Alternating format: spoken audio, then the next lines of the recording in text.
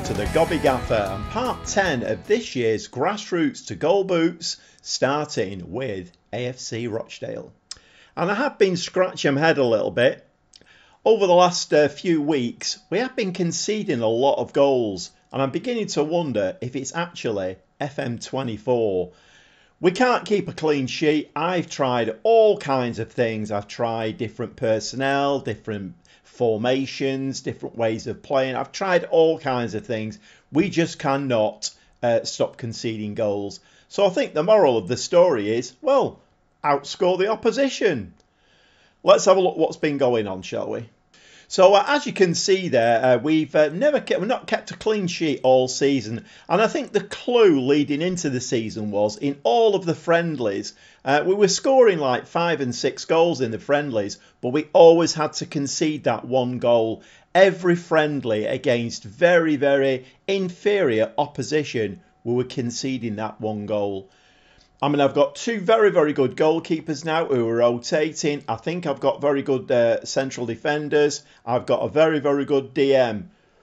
I think, I mean, you know, if we get into in the league games, okay, we watched the MK Dons game, got a nice 1-1 out of that away from home, and they're predicted to be to finish third in the league this season.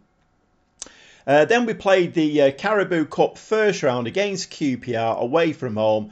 Predictably, it was a 4-2 loss in that one, but we did okay, and I was quietly pleased in that game. Then we played Carlisle in the league at home, and we were losing a couple of times in that game, but eventually we managed to turn it round, and we got a winner very, very late on in the game, 3-2. I think I put 3 strikers up top, and eventually we managed to scrape that winner. Then we played Walsall. I have to say, as the Gobby Gaffer, I never do well against Walsall. I don't know what it is. They're one of my bogey teams. Yes, we got beat 3-2 in that one. AFC Wimbledon, nice 4-1 win in that one. And then Forest Green, another 5-2 win in that one. So we seem to be turning the corner a little bit in that, okay, we are still conceding goals, but we're scoring plenty, so that's a good thing to see. And Tyrese Sinclair, my question was, can he perform in this league? The answer is, yes, he certainly can. He scored 2 against Wimbledon and 2 against Forest Green. So Tyrese Sinclair is definitely a Sky Bet League 2 striker. Then we played the EFL Trophy Northern Section first game against Blackpool, who, by the way, are top of a Sky Bet League 1 at the moment and going great guns. And a very narrow 2-1 loss in that. We were winning 1-0 in that game, and we'd outplayed Blackpool completely. And then in the last kind of 10 minutes or so, they got 2 goals and beat us. So today we've got another 2 tests. Every game in this league at the moment will be a test for us. They're both away from home, and it's Harrogate and Salford. So I think it's about time I stopped waffling and got some football played. We'll see you in the dugout. Well, welcome along to the 5,000 capacity Envirovent Stadium. And having been thrown a little bit of a curveball, you know what football managers like. Both my right wingers are out injured just before the game, so Sinclair is going to have to play out there today with Kedra Simmons playing up top. So the team is Thomas in goal, back 4 of Kenlock, Belongo, Graham and Bernard. We have Diallo and Francois in midfield. Kelly and Sinclair are the 2 wingers today. Sonny Hilton is the advanced playmaker with Simmons up top. And just a little note about a couple of the youth players that I'd put down in the under-21s. They both want to go out on loan, but I've actually promoted them now to the first team. With the number of games that we've got this season, league and cup games, we're going to need the personnel. So Jack Morehouse is one of them. If you look at his stats, he's only 18 years old. I think this lad will probably be as good, or if not better, than Oscar Kelly. And he's not on the bench today, but again, 18-year-old Harrison Dudziak. Yep, Harrison Dudziak. Again, excellent stats for his age. He's 6 foot tall, and he's not on the bench today, but he will be getting some game time. And I am trying to get the average age of this team down. They're quite successful at the moment. Oh my word, I do not like playing against injured players. their left back is playing with an injury, that always means they're either going to be the provider or they're going to score a goal. I do not like playing against injured players. It's a nightmare. But yeah, the average age of this team is coming down quite nicely. Now, I do have to get the balance right, however. We do need some older heads in there as well, just to guide them through. But at the moment, Harrogate here just playing the ball around. We get a nice tackle in there in midfield. Harrogate were a little bit sluggish there, and eventually we picked the pace up. And Kelly there, lovely ball forward to Sonny Hilton. He needs to slide that across now. He has done. Sinclair at the back post. We're 1-0 ahead, and that was a very, very nicely worked goal. Right from the, nipping the ball and nipping in for it and picking the ball up in midfield, and then some quick passing around. Kelly on this wing, lovely, lovely ball inside there with his left foot, and Hilton just slides that across. Sinclair there, unmarked at the back post, 1-0. And a little bit of a scare there from the free kick, but Thomas just about manages to see that over the bar. So the half-hour mark comes along. We're having much the better of the game, but up to now, no more highlights. And as I say that, we come back to a highlight. So Bernard there, ball over the top, Sonny Hilton running onto it, slides it across, and Kendra Simmons there, a nice tapping. I suppose it had to be finished. It was a bit of a tap-in for him. A lovely provide there by Sonny Hilton. I think that's his second assist in the game now. But this was a very, very nice free kick taken by Bernard over the top. Sonny Hilton. The defence had switched off, and two centre-backs there couldn't handle Simmons, and he slides the ball into the back of the net. 2-0. So the assistant is recommending, I'm happy with the number of shots on target. Keep it up. I think we'll go with that. Miles Kenlock's looking a little bit tired. He's having to play out there all of the time at the moment because the young kid Nevitt is out injured. So I did say the other day, generally when the football manager decides to injure players, it's either both your fullbacks or both your wingers. At the moment we've got both wingers out and one of my left backs, so Kenlock is having to just play too many games really.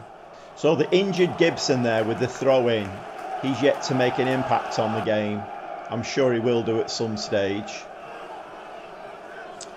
So Harrogate now, we do have to concede a goal. That's a given. So we've not kept a clean sheet all season yet, including the pre-season friendlies.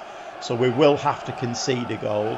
And I've tried at this stage of a game, I've tried dropping the lines, I've tried going defensive, I've tried going much higher and pressing the opposition, in the most vigorous fashion possible. I've tried everything and nothing stops that goal going in. So let's hope, the commentator's curse, and Francois is injured, let's hope the commentator's curse can work in my favour. And that's a nice goal from injured Francois. So what was I saying at kick-off? They had an injured player. I was a bit worried about him. We never do well against injured players. And up pops Francois with a nice goal of his own. And I think we will have to take him off. But Francois there is obviously not too badly injured. Was able to take that ball through and then just right-footed, slides it past their keeper. 3-0. 58 minutes on the clock, and the young kid Morehouse has come on in midfield. Have changed the positions a little bit, so he's going to be the DLP. Hilton has dropped to an attacking midfielder, and Devante Rodney has come on the right wing. I don't want Sinclair getting injured, and he is looking a little bit tired. So it's from the kickoff, it's Harrogate with the ball. Is this the highlight where they score their goal? March coming through now. And that was a very, very weird. The substitutions have not been made yet, and that was a very, very strange. I don't know what happened there with Harrogate, but two men there near the ball, and neither of them looked like they wanted it. But we do give the ball away, and we do eventually pick the ball back up again. Graham to Diallo, Diallo to Hilton. Hilton, nice ball there to Francois again. Still, the substitutions have not been made. Ball out to Kelly. Kelly gives the ball away now. So these are an indication that a goal is coming when the ball is being given away. Harrogate now just playing the ball through there, and there's the goal. I knew it was coming, and they've kind of made my goalkeeper look like a buffoon. Thomas is a very, very good goalkeeper, and I'm not quite sure what the game is trying to tell me there. But anyway, we don't want to watch that again. That was horrific. So yes, we do want to make the tactical changes, and it's now 3-1. And what's been happening in recent games is that even though we're 3-0 in the lead, generally the opposition will come back and score 2 goals, so it goes to 3-2. I'm hoping that doesn't happen in this game. It would be very nice if we got that 4th goal. But ball thrown in long from Bernard. Graham has now got the ball. Bernard to Rodney, and the ball's in the back of the net. Cadra Simmons again, that's his 2nd of the game, and we do get the 4th goal. I think we should be reasonably comfortable now, but we've actually turned it on today. Some of the attacking players have been absolutely brilliant. It's just a shame that it's frustrating. You have to take it on the chin sometimes with Football Manager. It's frustrating that we can't and not allowed to keep that clean sheet. But the customary 1 goal against. Kenlock now to Morehouse. What's Morehouse going to do with this? We've not seen an awful lot of him at the moment. Ball there is headed out. Diallo's going to pick that one up nicely. Back to Bolongo in defence. Morehouse now. Nice little ball around the corner. Cadra Simmons, can he get his hat-trick? But Oscar Kelly certainly can pick up the scraps off that one and fires it into a 5-1 lead. And the young kid there, the young winger, just gets a lovely, well, a little bit of picking up the scraps. And this was a nice little move, nice little ball there from Morehouse, very, very confident. And the ball just breaks off to Oscar Kelly in the back of the net, 5-1. 72 minutes, couple more changes. Gilligan has come on as the ball-winning midfield player, and Baines, the left-footed centre-back, has come on at left-back. We do need to give Kenlock some rest time. 14 shots, 8 on target, an XG of 3.08, I think that was. So we're playing very, very well, and bearing in mind we're away from home here, that ball is easily picked up there. So their goalkeeper now is just sliding it out to one of the centre-backs. And Gibson, who's been injured right from the kick-off, he's still on the pitch. I'm pretty sure if I'd have done that player would have ended up with a torn Achilles or something like that. But no, they're getting away with it. It's 5-1. Are Harrogate going to get another goal in this game? Ball there, just they pulled our right back out of position. Ball into the middle. And Thomas actually makes the save this time, which is quite nice. Both goalkeepers called Thomas. That's not confusing, is it? 6 minutes of time added on, and we're cruising to a nice 5-1 win. And I think it deserves a little bit more than nice work, everyone, that was good. That's as good a win as you're likely to see, and I think we will give a little bit of praise. So I'm delighted with your solid defensive work. So I think we're just going to give the players a nice pat on the back. Delighted with your efforts in the final third. And there we see the, well, a very strange looking league table, considering that, you know, we're not meant to do that well this season. We're in 4th place, 6 games played, 13 points. There are 1 or 2 teams, I think. Oh, actually, no, only MK Dons have actually got a game in hand. So we're doing okay at the moment. And a nice win there, and a nice little debut there for Morehouse in midfield, just dictating the play. We didn't see an awful lot of him, but he was involved in one of the goals, so that's nice to see. And we need to get Dudziak on the pitch as well now. Give them both some game time, because Oscar Kelly last season played most of the season, started the season as a 2-star and ended up the season as a 3-star with 5-star potential. We need to do that with these 3 lads, because going forward, these are probably going to be the core of a team when, hopefully, we get into the Championship. We'll see you in the dugout for the next game. Welcome along to the 5,000 capacity Peninsula Stadium here in Salford. Yes, Salford, who are predicted to finish 2nd, media prediction, 2nd, get automatic promotion. They're in 21st at the moment. Will this be an easy game? When will they start the comeback? Let's hope it's not today. And that injury that Tyrese Francois had, where he ran through the middle of the pitch and scored that goal, and I thought this is going to be a 1 or 2 day thing. No, 5 to 6 weeks he's out for. We have got some nasty, fairly long-term injuries at the moment, which is not great. However, today we have a bit of a change team. So Smith comes in as goalkeeper today. The back four of Baines, Belongo, Shering and Bernard. So a couple of changes in defence there. We have McDermott coming in today, who at the moment I'm not quite sure about. He's a great player. We have him on loan, but his parent club are complaining we're not playing him in the position that he should be playing in. He himself is very disgruntled as well. So I'm not sure whether we're going to be playing him an awful lot, because I can't have disgruntled players in the team. Unfortunately, Francois is out today, so McDermott is playing that attacking central midfielder role. Rodney and Bennett on the wings. Bennett is back today off his injury. Hilton is the advanced playmaker, and Sinclair back in his advanced forward role. So Salford are a very, very good team. The media...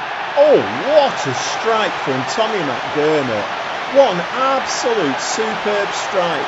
And there was me before the game saying he was low on confidence and not particularly happy with me. And then he puts the ball in the back of the net like that. That was a stunning strike.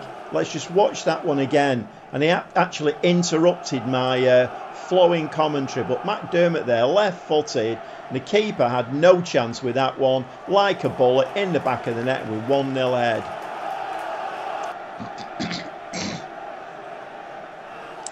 Salford though with the corner, and like I was saying, Salford I'm sure at some stage will come back, and there's a penalty being given, so we're not going to keep a clean sheet today either.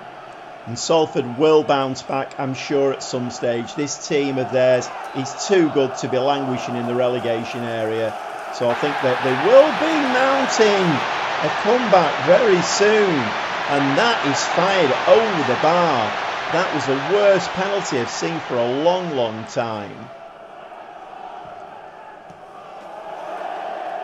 Salford now applying the pressure. And ball there, Sonny Hilton there picks the ball up quite nicely, blocked that and then controls the ball. Back to the keeper, Smith with a hoof out, upfield. Can Sinclair get his head on that ball? He can, but he goes to a red shirt.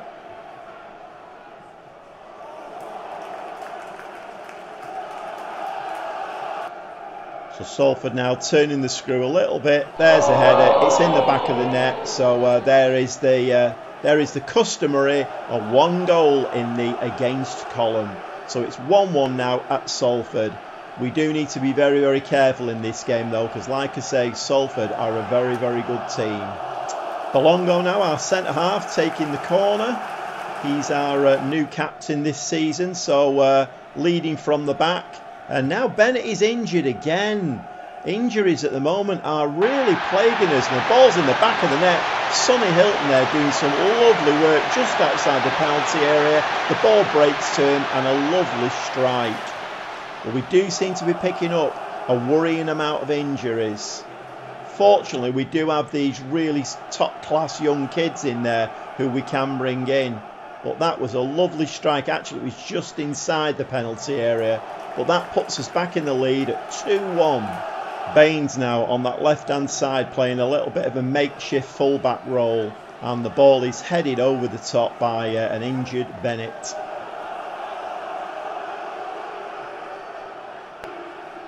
I just noticed there that I think that's the young kid from Manchester City playing for Salford, Kakai, on that right-hand side. So I think they do have some very, very good players. So 36 minutes, Bennett has had to go off with that injury, and it looks like it might be potentially quite a bad injury, which would mean we've got 5 long-term injuries now. So Kelly has come on, Rodney has moved onto the right wing. As far as I'm concerned at the moment, a feature of FM24 is, well, 2 features. You can't keep a clean sheet and you get lots of injuries, including goalkeepers. That's why I've got 2 very good goalkeepers, although Smith there did not cover himself in glory. And it's back to 2-2 now. It's a very even game. The stats in this game are very, very even.